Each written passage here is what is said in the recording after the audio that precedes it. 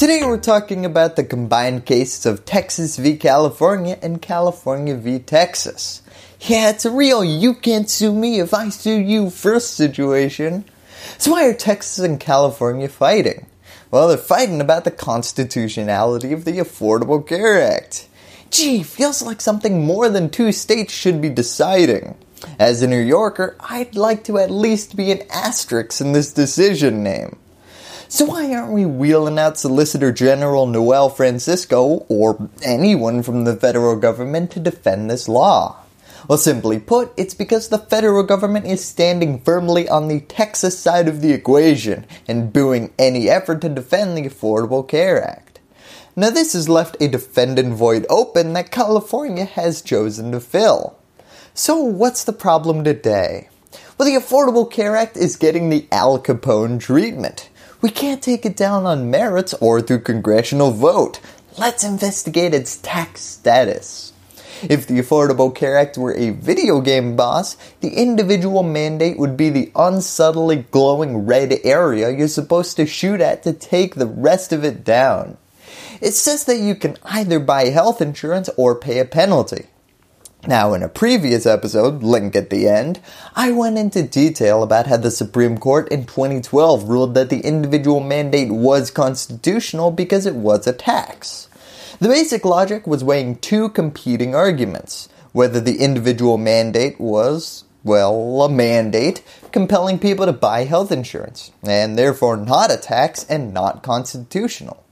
Or was it just a reverse sales tax, in which case it is A-OK. In the end it was found that, it looks like a duck and it quacks like a duck, so it doesn't matter what it's called, it's a duck. Basically, sure, the term mandate isn't great branding, but it's small enough to not eliminate the uninsured option for consumers and is a revenue collected by the IRS. So what changed between then and now? Well, during the infamous Trump tax cuts, Trump cut this individual mandate tax down to zero. Today, the individual mandate still certainly looks like a duck, but it stopped quacking. Quick, Kavanaugh, huck one of your empties at it, see if it's still alive. So how does that change the conversation? I mean, a nerfed individual mandate sounds like a huge win for conservatives.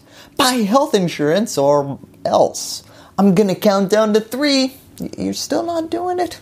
No, I'm not mad, just disappointed. The argument now is that the individual mandate lacks the essential feature of any tax. It doesn't raise any money, no one pays the Treasury Department anything, and the IRS doesn't enforce it. Yeah, we're entering the accounting equivalent of if a tree falls and no one is around to hear it. If a tax exists but doesn't raise money, is it still a tax? Oh man, that's deep. Who knew accounting could get so philosophical? So why is a tax of zero not a tax?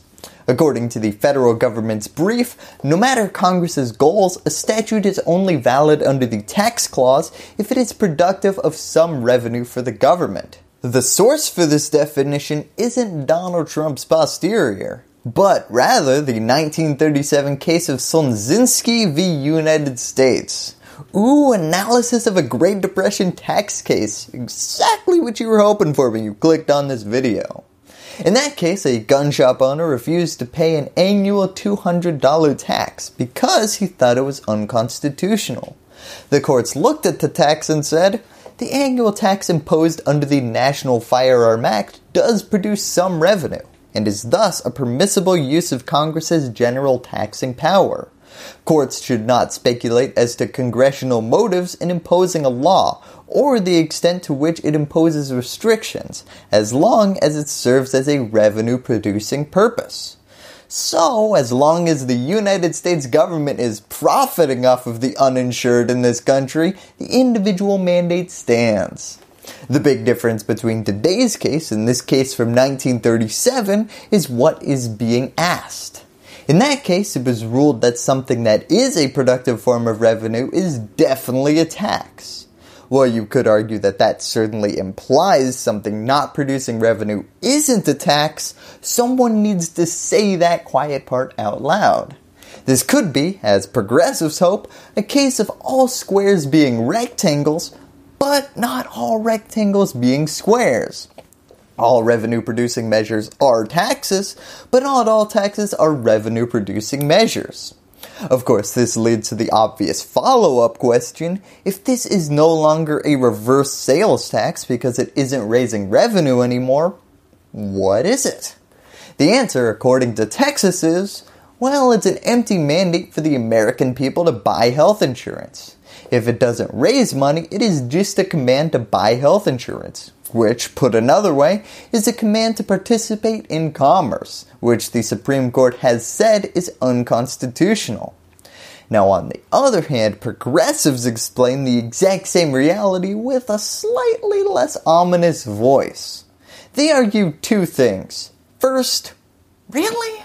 This is still definitely a tax. You set it to zero in a tax cut, and it sits on the books as a tax whose value can be changed at any time.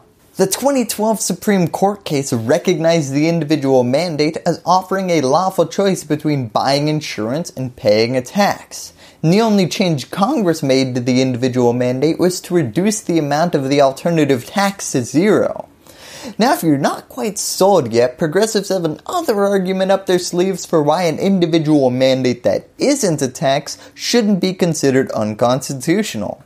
With the penalty at zero, there is now no penalty to remaining uninsured.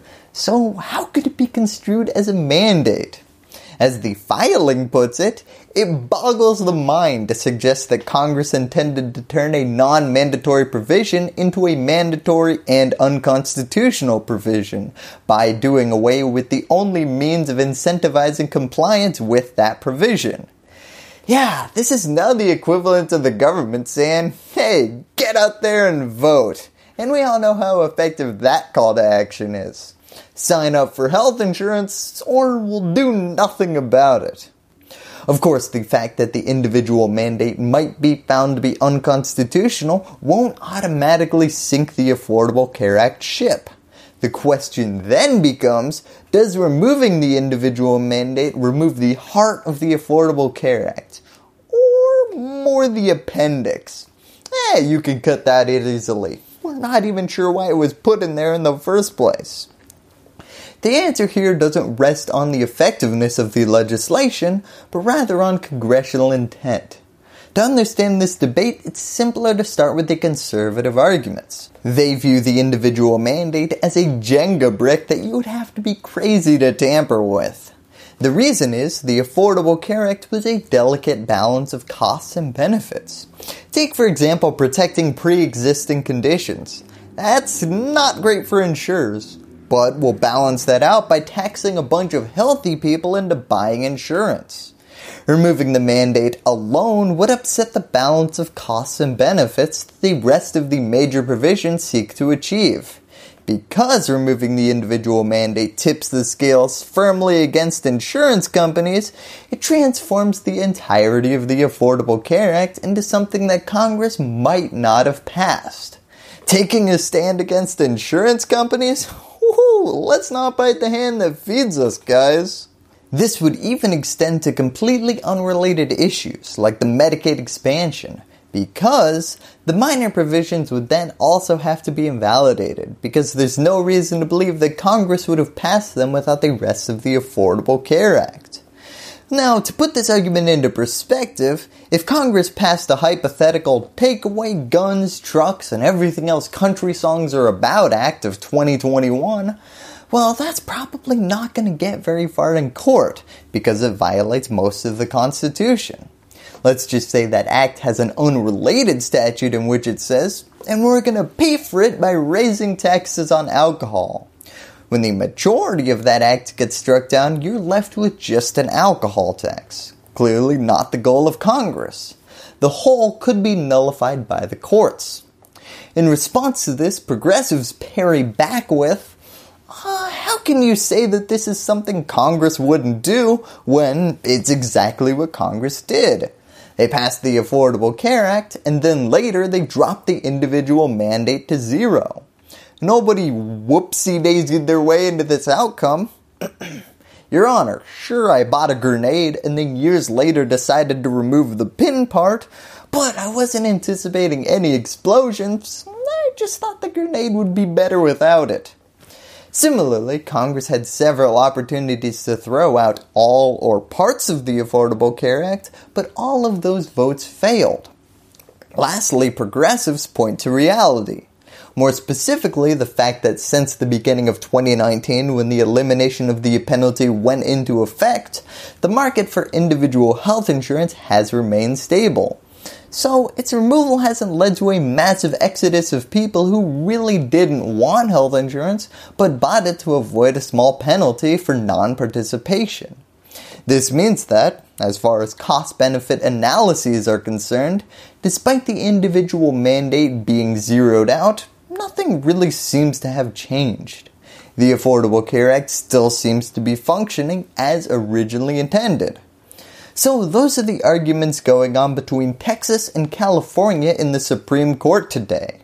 Of course, the simplest remedy to this entire thing is to just have Congress raise the individual mandate's penalty to 1 penny between now and when the Supreme Court's decision gets released in spring.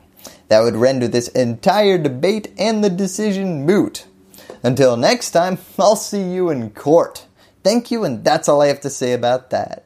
Hello YouTube! First, I'd like to thank my patrons for helping me put out my videos. If you want to support independent, nonpartisan news looking into the courts, join this growing list of exceptional individuals by clicking on that link in the description.